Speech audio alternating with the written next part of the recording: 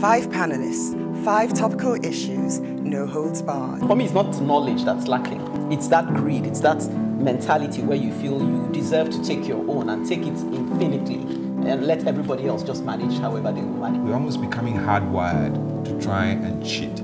I would, suggest that we begin to hold our leaders accountable.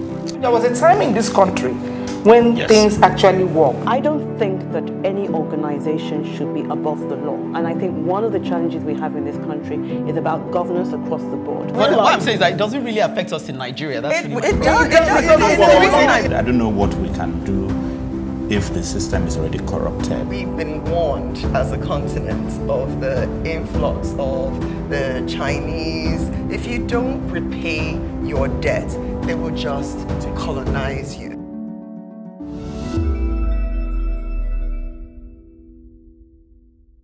Welcome to the Advocates on Plus TV Africa. As Uche indicated, we are the voice of the voiceless. Quietly burying our dead, criminal impunity, and the rule of law, my story. So it was really interesting when Ekene asked me to join the Advocates for this week, which I'm always excited to do.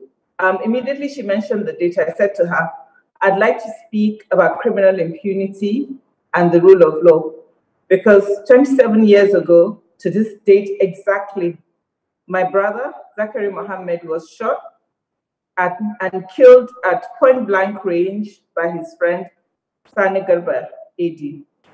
A week later, the friend was arraigned on charges of culpable homicide. But because his father was a prominent politician in Kano at the time, the matter died. When the grief cleared, I took it upon myself to follow up on the matter, as there's no statute of limitations for murder. I went back to the court in Suleja to check and the files had disappeared. There was not a record of this heinous crime. Thus it was like, poof, my brother's life was erased by this boy and no one was made to account for it. So you wonder, why should it matter to the rest of you? We, his family, have grieved and it should be over, but it is not. 27 years later, nothing has changed. This is a reality for many people in Nigeria. I've written articles extensively on this, about the rights of victims of crime in Nigeria. Some are prominent and you would recognize them. Remember Dele Giwa, Bola Ige. He was Minister of Justice and the Attorney General of the Federation. The shock killed his wife, Justice Atinike Ige, and left his children orphans. MKO and Kudirat Abiola, Funshaw Williams, Alfred Rewani, Saada Turini, and the list goes on. Boko Haram abducts and rapes at will. Armed bandits in the northwest throw babies into life flames in front of their mothers. On July 27, 2020, in Lagos, Chidinma Ajoku was returning from work with a colleague, Chima Naike, when a 20-foot container fell on their bus, and the driver ran away. She leaves behind a family for whom she was the principal breadwinner. Her mother cried for justice and for those who were responsible to be prosecuted. But given the frequency with which these tankers crush people and no one is held accountable, it will not happen. Not so long ago, Hajara Ismail reported that her son was tortured alongside his friend at the township police station in Bauchi over allegations of stealing chickens that belonged to a retired police officer. She's quoted to have said, even if they were to take him to prison after being convicted, that would be okay. But it is sad and devastating for the hopes of your son to be brought after being tortured to death without you knowing exactly what he did. What did he do? He stole a few chickens that belonged to a policeman.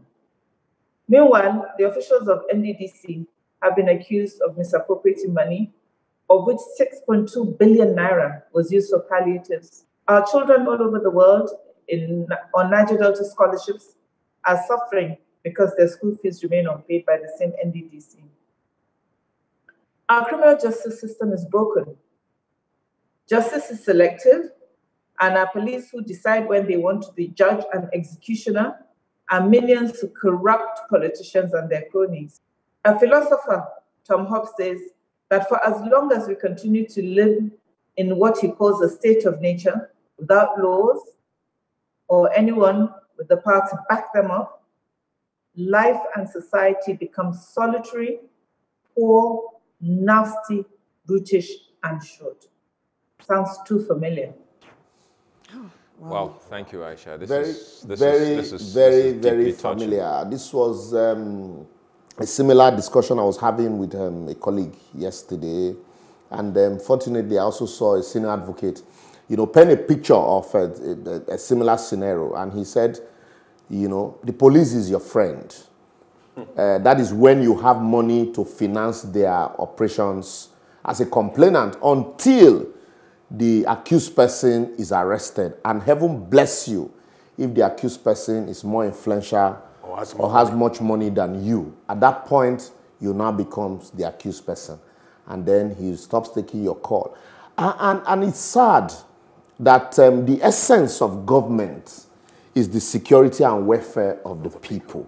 And so I feel bad when the same government will tell me that, yes, we are here for you. It happens, they tell you, we are on top of it, go about your normal duties.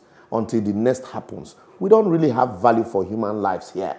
And because we, the people, also are truly not ready to hold government accountable. Because it happens, we say, oh, we live on for God. Oh, may so rest in peace. Allah gives, Allah taketh. And we go about our normal duty until it happens to us. And I think the solution to all of this is, look, we have to collectively come together and begin to demand justice. Not trooping to churches and mosques.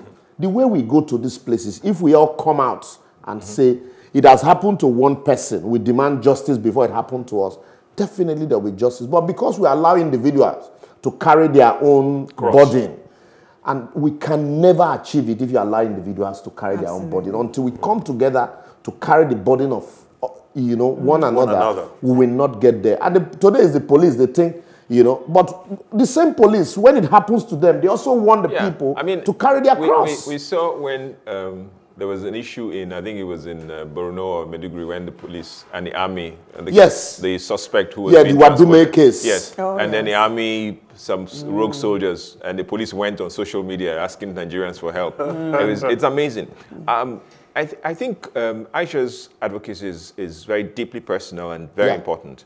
But beyond the impunity, beyond the absence of punishment for people who commit these crimes, who break the law, there's also should be punishment for government officials who fail in their responsibility to do what is right, to govern properly, to provide security and welfare for the people.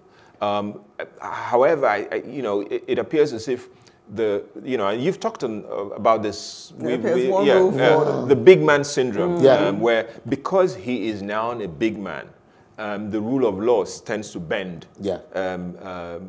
for them, or at least bows to them. I think that more people, social media is helping, but I think that as we've seen, social media can also be weaponized, can be paid for, can be bought and paid for. So it is about really the integrity. We must have a defender of the integrity of the rule of law. I don't know how that will be. Who would that be? No, it has to be all of us. It has Collective. to be us. I mean, that should be all of us. The bottom line, I mean, I was listening to all that and I just thought we live in a system. Can happen to anybody. That forces, that actually makes people do corrupt things, Like I looked at, actually it's laborious, I came across your post the other day, which was you showed a picture of how the police live station, in the police barracks, and then we're expecting them to treat us like we're human beings and, that we're not people to extort money from. If people are living in that kind of condition, we can only expect a certain kind of treatment from them. I remember when I got robbed, and I took it to the police station. I even got some people who collected the guy because the police couldn't even get the guy for me. I got somebody who was able to round the guy up, bring him to the police station, everything. Boy, they promised me that, don't worry, madam, everything will be done. I didn't know. I was fresh from I don't know what.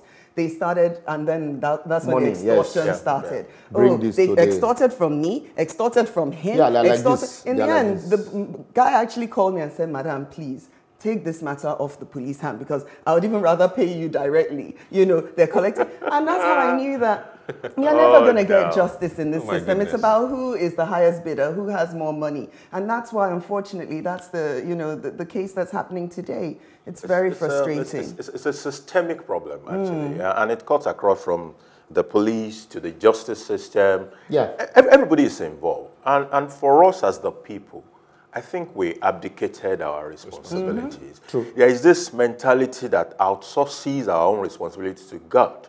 We'll say, that's true. okay, we'll leave it to Leave God. it for God. Meanwhile, those But kind when of... it comes to God, if God, we want to fight for God. We want to fight for God. For our own rights, we don't feel connected to one another. I don't know what they have done to us for however Well, long. at the end of the day, we still suffer together. No, we don't feel connected. Like, something happens to you, I'm thinking, well, that's Balahon's problem. It will solve his Exactly. That's his business, You know, when Aisha was, taking her advocacy, the picture I kept seeing was my children.